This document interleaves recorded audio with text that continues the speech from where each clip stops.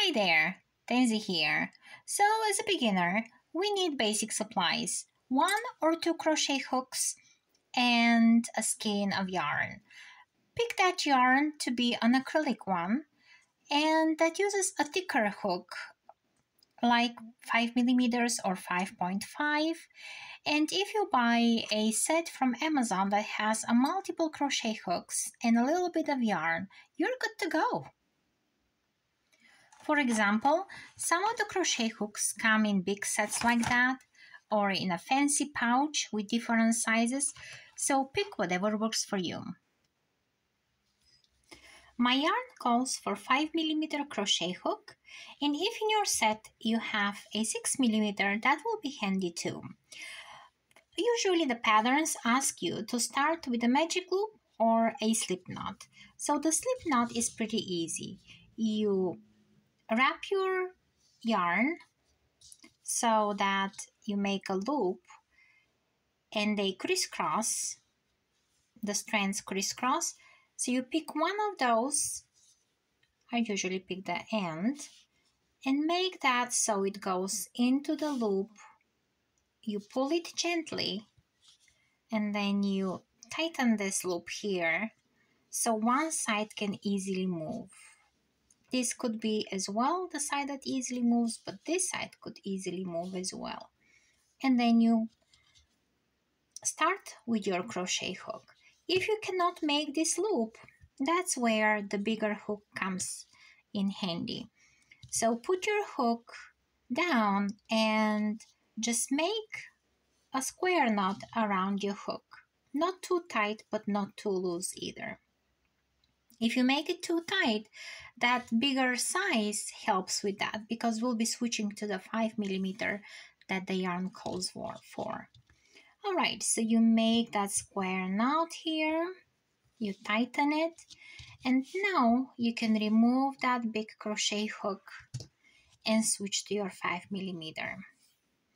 And then there are different ways of wrapping your yarn around your fingers, but if you don't want to go on to that step yet, then you just leave some yarn, a longer space between your fingers and your hook, and you just wrap that yarn around your finger.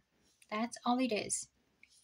With the rest of your fingers, you're gonna have to hold your work. So with your thumb and your middle finger, you're gonna have to hold that knot and part of this tail so they stay stretched and you can move your hook carefully.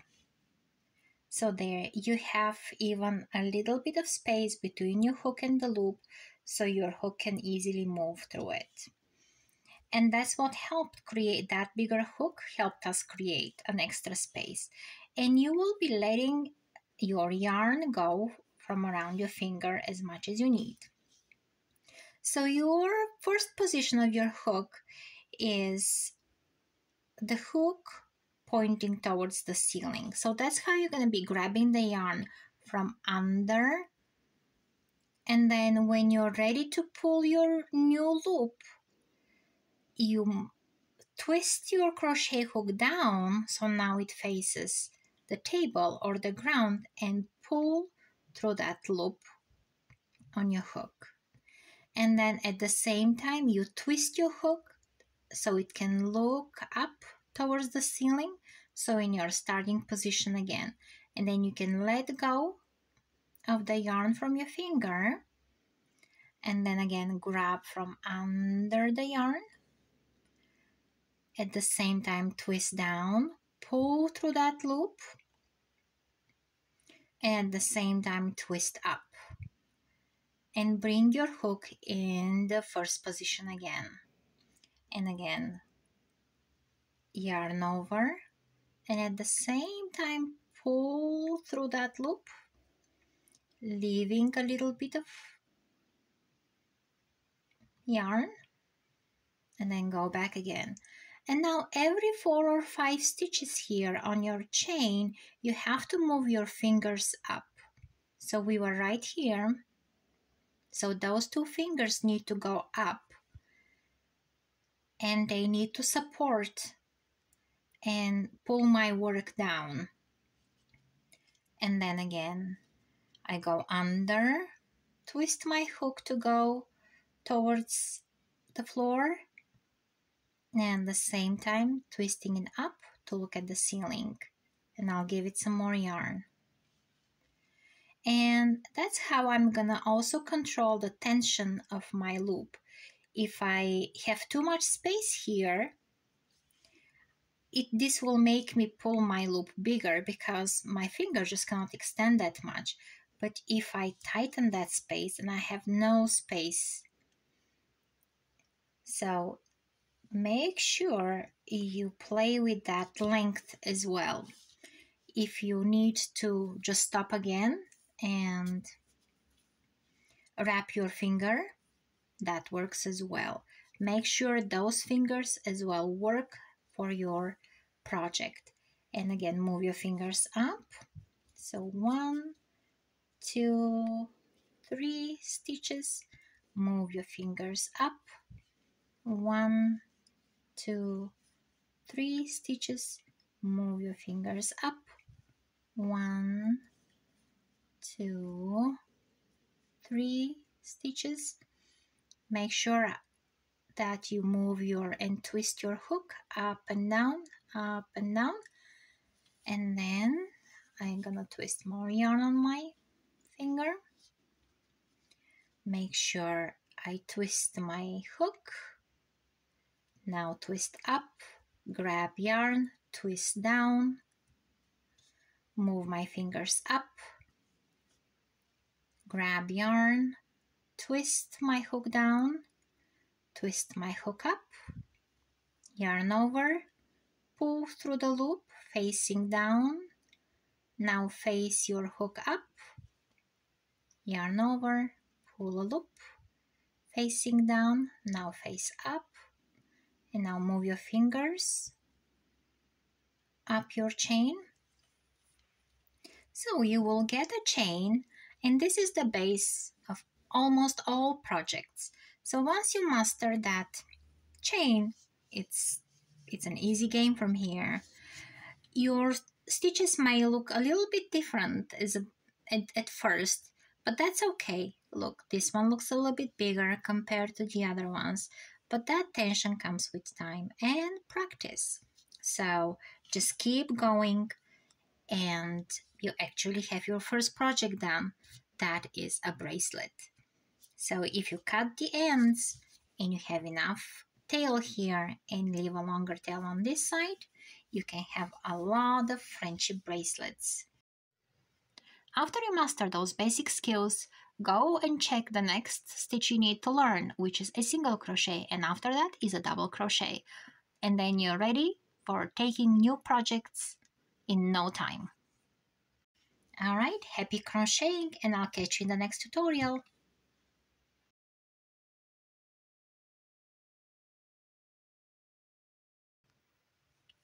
Hi there, Tenzi here. In this next lesson, we will learn how to do the single crochet stitch. Now that we have our chain, that's also called foundation chain, we will start with inserting our hook and not counting that loop we have on our hook. We're just going to count the number of stitches we have starting from the one that's next to the hook, this one. And since we cannot go into that loop, into that stitch, because we will start unraveling, we skip that first stitch usually, and that stitch is not counted as part of the stitches. It's just a turning chain. So we're not gonna call it a stitch. We're gonna call it a turning chain. And we in the patterns, they usually refer to starting your row with the second stitch from the chain. So skipping that first turning chain, we will start with this one, and they look like little V's or like little hearts. You have 3 strands here.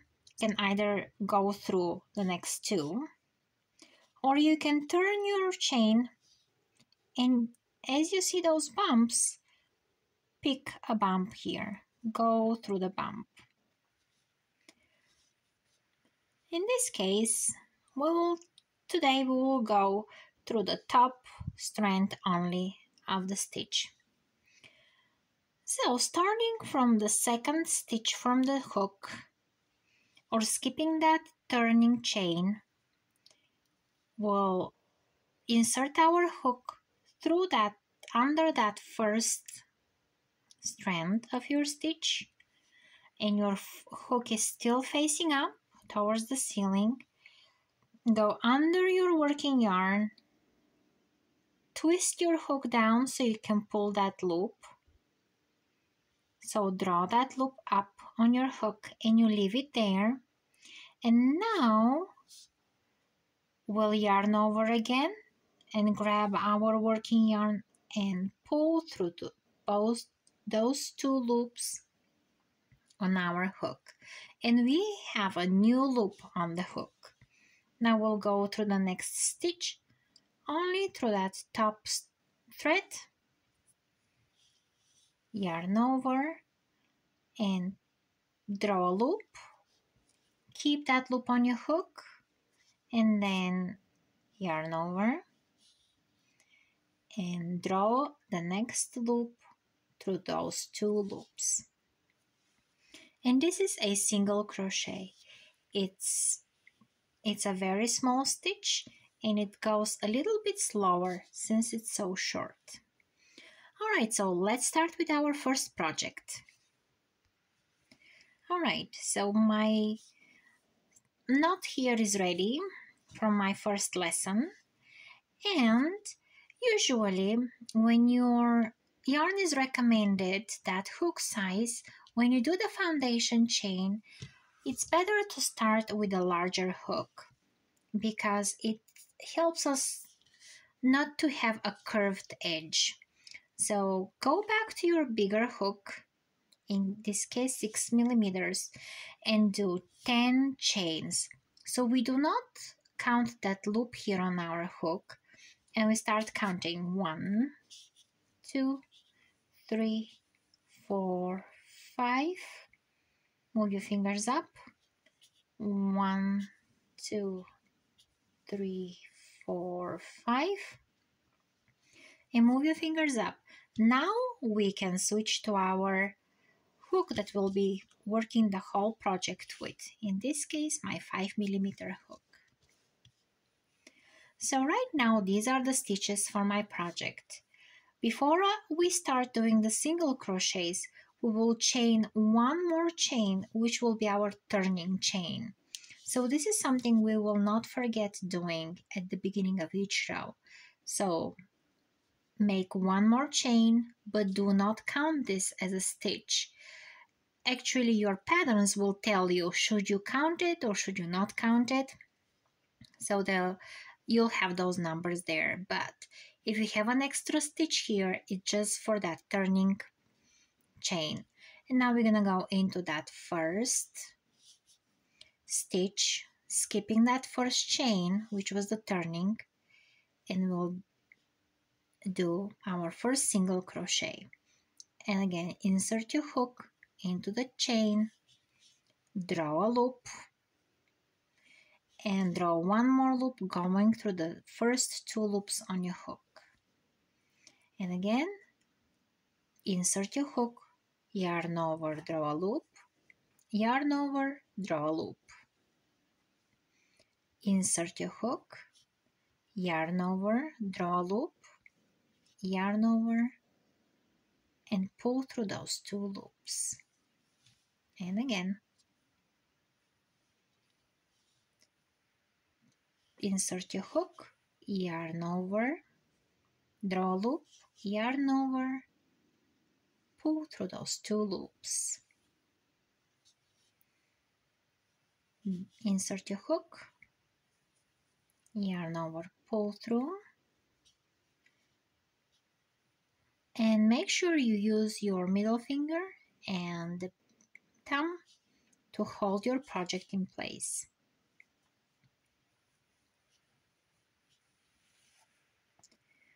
And one more time, insert your hook, yarn over, pull through, insert your hook, yarn over, pull through,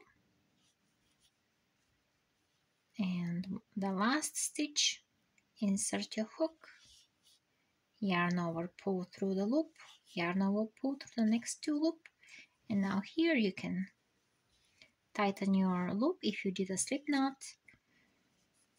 And this is our first row. Now we can turn our loop. We will chain one, and this is our turning chain. We will not count this as a stitch. It's just gonna be there to make our next row much easier. So now that we see our stitches, they all have a little bump and a tiny bit of space between them. We will be going in between those spaces and paying attention to that first hole here, that first little space. We will be going into that first space under the two strands of your stitch. Insert your hook, draw a loop, and then yarn over and draw a loop through those two loops again. We are looking at the next two stitches, and we are finding that top two strands sitting on top of it, these two, and we will go under them,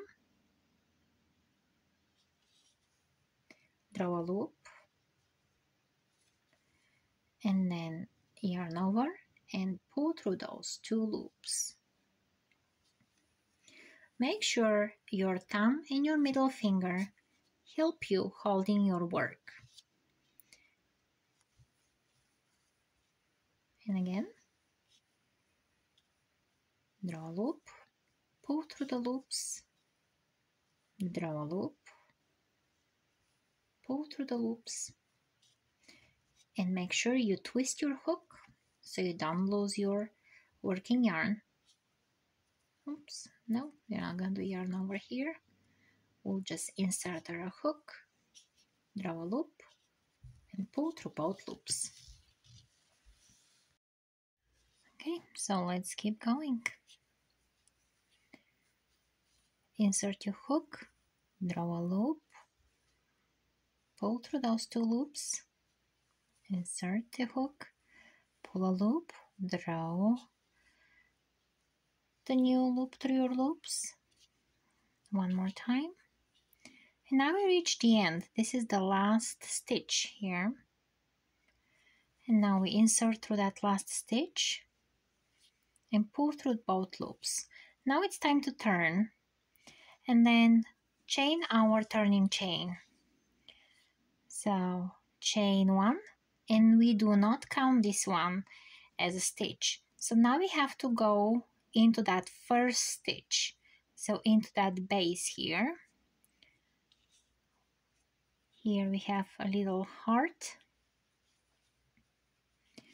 We are gonna go through that immediately there. And we do, and we keep going into each stitch. And when we reach the end, we do again a turning chain that we do not count as a stitch.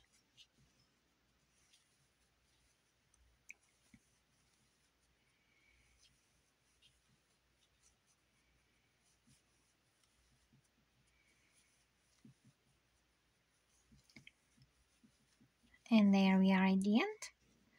And then we chain one. And this is our turning chain. You can chain and turn, or you can turn and then chain. It doesn't really matter. And then we go into that first, when you stretch your first row, that previous row, you will get this hole. So this is your stitch. And we keep going and doing single crochets.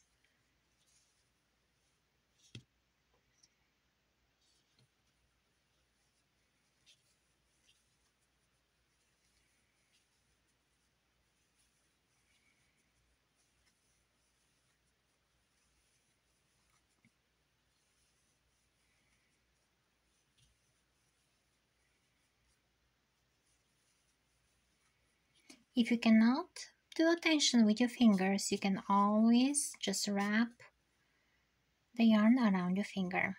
Chain 1, this is your turning chain, do not count it as a stitch, and then go immediately into that first stitch.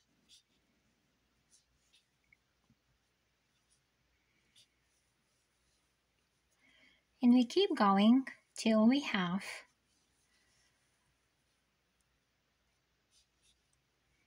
a coaster.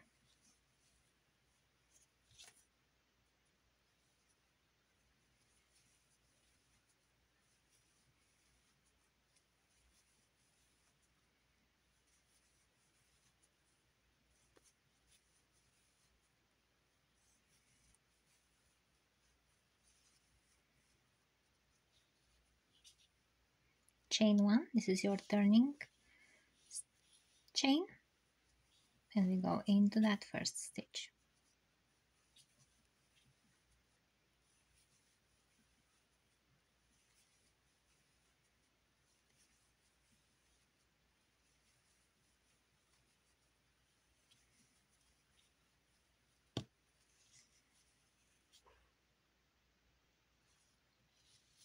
Once you're done, you pull your last loop, and now you can cut your yarn just like that. And then you can go in the back side. The side you decide will be your wrong side, since we crocheted on both sides. Our both sides are exactly the same. So you pick one side what's wrong, the wrong one, and then you just weave in your end in the stitches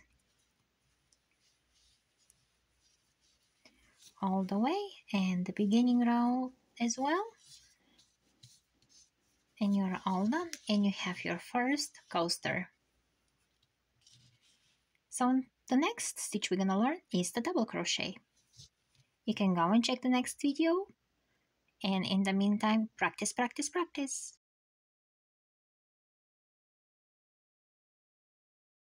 Tinsy here.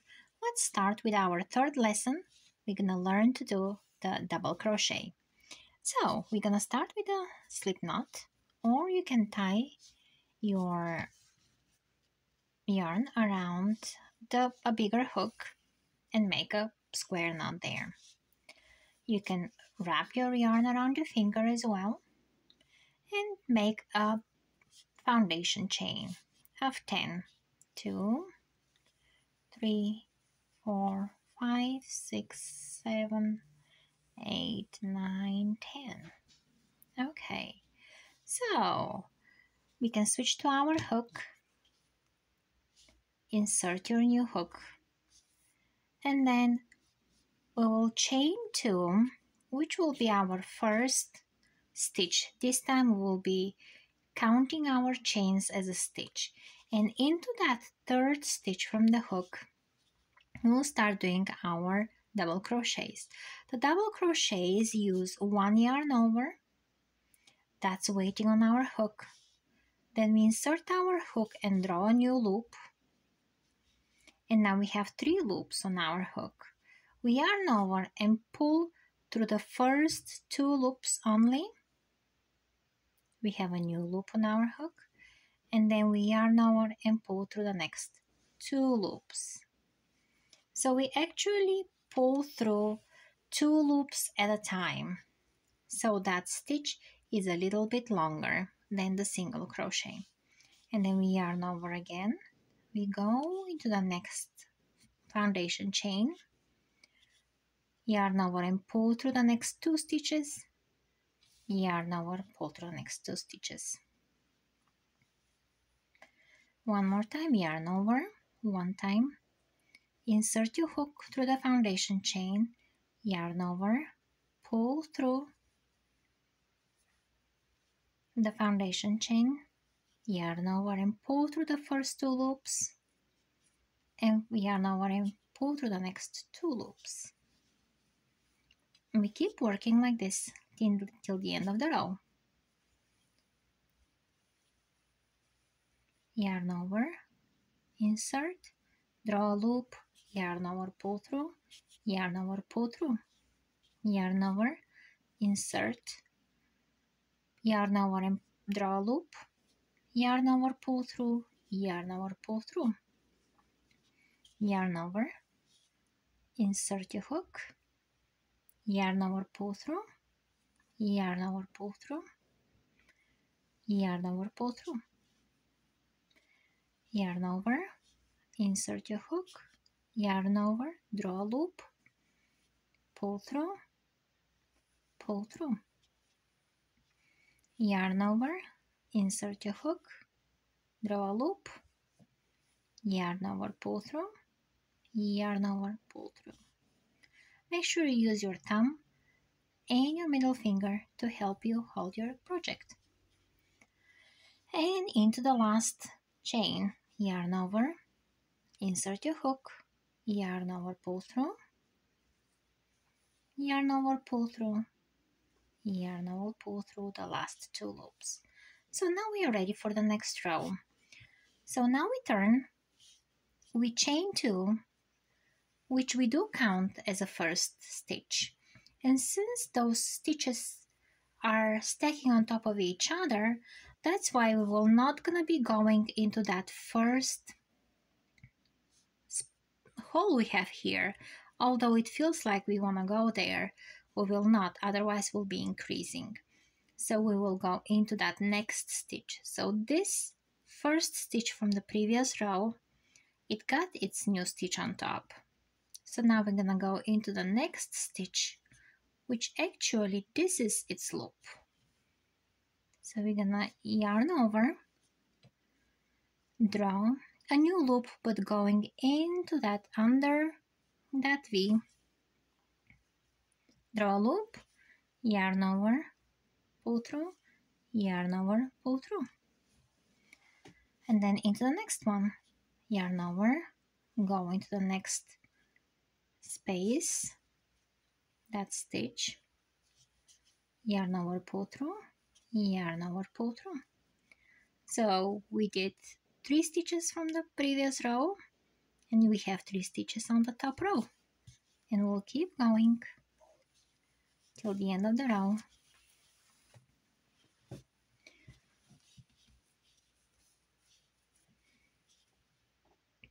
Yarn over, go under the stitch here,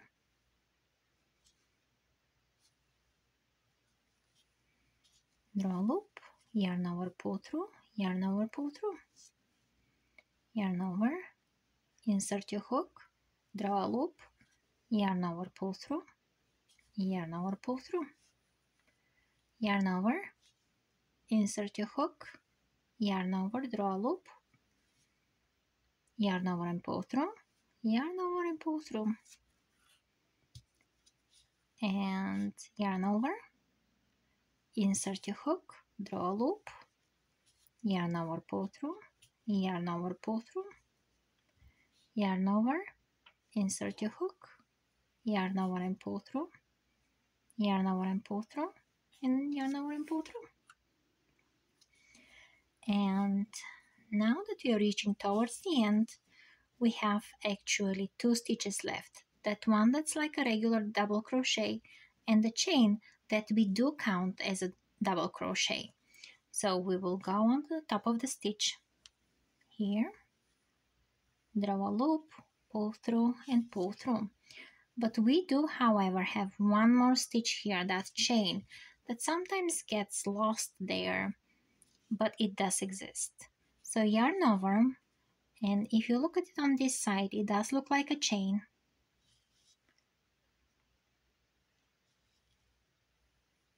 So we will go and we'll grab 2 of the strands of this chain here right on top, and we'll do a regular double crochet. This way our piece will grow with parallel sides instead of growing bigger.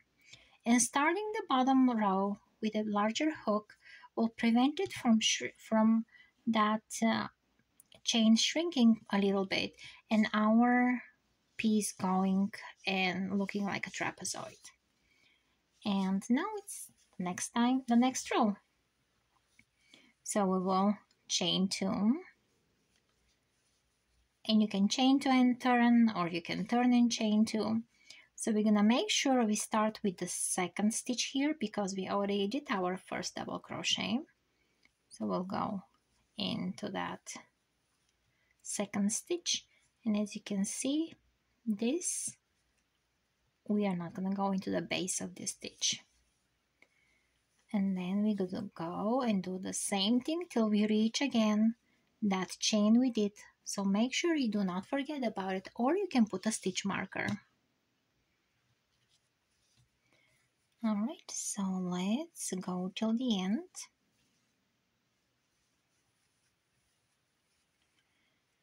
Just so we practice again that last double crochet. That's actually our chain. And you can always go and count your stitches, but when you do projects like blankets that are too big to keep counting all the time, making sure you don't forget that last stitch, which is actually your chain.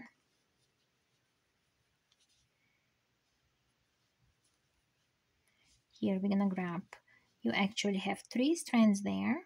We're gonna grab 2 of them, yarn over, grab the 2 of them, yarn over, pull through, yarn over, pull through. And now it's time for the next row. So again, we turn and we start with our first stitch here, which will be chain 2. And we can go ahead and put a stitch marker here, which will remind us when we get to it that we need to do a stitch in it. And we keep going.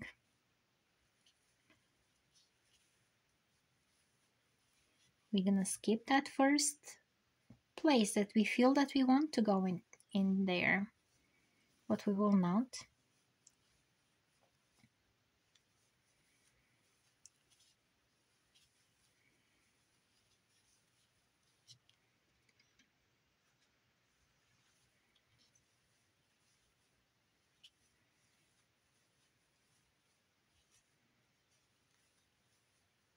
If you feel the need to help with your other fingers here, that's okay. You can hold with your thumb these 2 loops here so they don't move, so they don't become too big or small, and go into your stitch and still holding them, you draw your next loop. But in order to see better, I do not use my thumb there, but when I do crochet, I do control my tension like that. So here, holding my loops so they don't move much, I draw my next loop. And then I'm letting go of the second loop only, but I'm still holding to my first one because I did a good size of it there. So I'm still holding to my second loop. And then I have a new loop here, and now my last loop can go and finish the stitch. All right, so here I'm holding my loops, drawing my new loop. I'm gonna give it 1 loop from the ones that I've been holding, pull through those 2, and then yarn over and pull through the last 2 loops. So here I will not forget that last chain, and I will go into it too. And now I'm ready for my next row. And then I chain 2, and I'll put a stitch marker into that chain so I do not forget about it. And then I'll go into the next stitch. So this is done. I'll go into this one.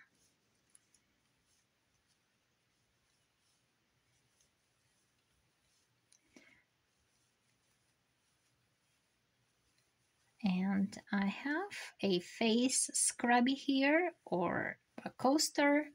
It can be any project you want it to be.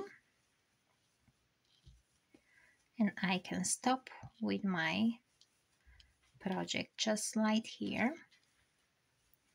And here I reached my stitch marker. That's telling me that I need to go in there. I can put it down, and it's actually holding my stitches in place.